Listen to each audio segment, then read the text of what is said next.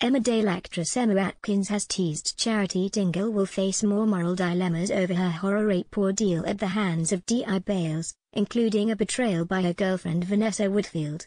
The TV star appeared on Thursdays This Morning to chat about her new hard-hitting plotline which delves deep into the Dingles' past. She told presenters Holly Willoughby and Philip Schofield how the scripts for feisty mum Charity, who she has played since 2000, had been in the pipeline for the past 3 years. Admitting she was briefed on her role's illustrious past, Emma, 43, heaped praise on the soap's scriptwriters for the sensitive storyline which saw her relive her Yule abuse hell at the hands of the copper.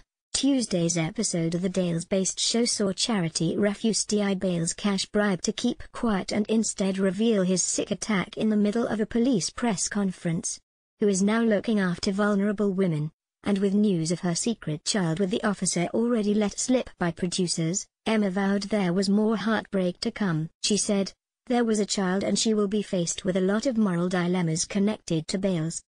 It will have to come out." She faces a dilemma once and for all.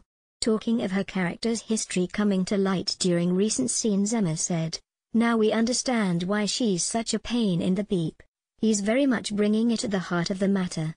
Meanwhile, Charity could be hit with a double blow courtesy of the betrayal of her partner. Actress Michelle Hardwick, who also appeared on the ITV show, told of her own tricky plot line and said, "Obviously she doesn't want to go behind Charity's back, but she does want to protect her sister."